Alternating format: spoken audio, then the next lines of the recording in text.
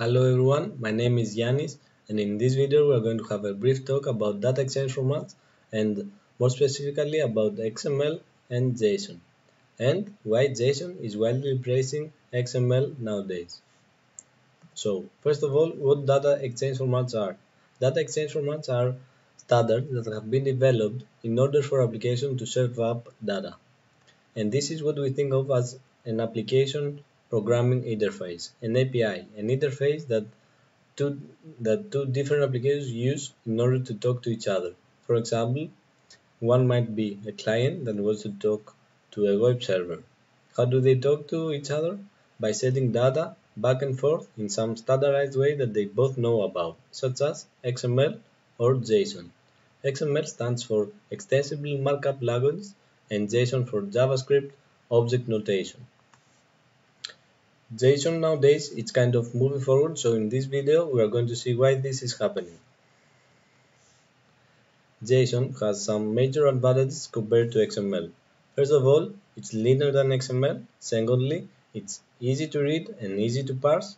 And finally, supports many languages. If you go to this URL, you can scroll down to the bottom of the page and you can see all the languages that JSON supports. But now let's go back and see a specific example of a JSON object. So here I have created a JSON object with a few key value pairs. The keys are on the left side and the values are on the right side. To be more specific, a key it would be the ID and the value would be the number 1.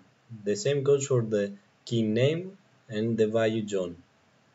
As you can see, a JSON object is easy to read, and this is because JSON uses minimum formatting and release a few special characters in addition with the data. Another advantage, as we mentioned before, is that the JSON object is super easy to parse. For example, you can create an object with this data and then you can simply pass it to another object by just using a one-line command from any language that you might using. And then you can just access and retrieve any of the elements of this object. So now if we have a look at the same data expressed in XML notation, you can see that XML object is a lot larger and more verbose than a JSON object. That means that an XML, a JSON object, it will take less space and load faster in your application, plus that parsing an XML object, it will be more complicated and time consuming. On the other hand, JSON has also some disadvantages. JSON's biggest weakness is its lack of defined data structures. For example, JSON defines only some simple variables, arrays, and hashes.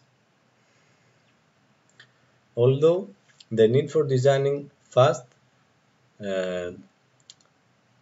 reliable, and easy to use APIs is the reason that JSON is becoming the data exchange format of choice.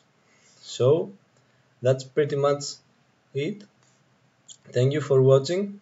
I hope you liked the video. See you next time.